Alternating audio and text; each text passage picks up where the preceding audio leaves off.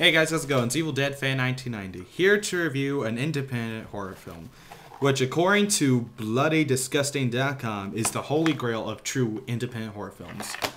And that movie is the one, the only, Automaton Transfusion. Unrated and undead, one of the best zombie films in decades.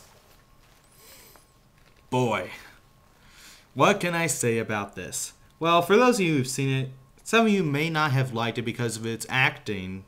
Well, because of the certain things, like such as the weak story involved and the acting. But other than that, this movie did have very impressive special effects.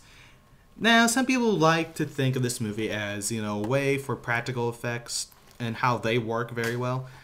Well, some people didn't like this movie because of its ridiculousness and how strange it was. And that's the thing. That's the thing that I liked about this movie. This movie was an out-of-the-box horror zombie film that had lots of action to it, and not very much, dialogue, but it was very well made and put together. Even though I think the one thing that people didn't like about this movie was the to-be-continued ending they put in. Well, I did read up that the director, Stephen C. Miller, is in the writing, well, not in the writing, but in the making of Automaton Transfusion 2. I'm not sure what that one's going to be called, but I think that's what's going to be called, just part 2. And hopefully they'll improve upon from this.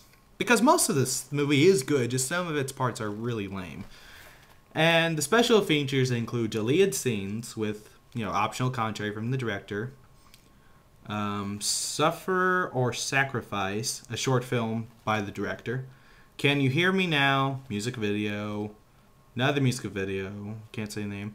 And Trials and Tribulations, the making of Automaton Transfusion. And, of course, feature commentary from the director and its producers. And this movie, it's kind of like watching one of those DVD cams. Like after you make like a little DVD home movie cam thing. That's what the quality is. But other than that, it's a pretty well put together film. So give this a chance, check it out, and I think you can find it at Walmart now for $10. It's a shame that I bought this for Best Buy for $15. Could have gotten it cheaper. But still, it's an alright movie. So check it out. I give this at least 3 out of 5 stars.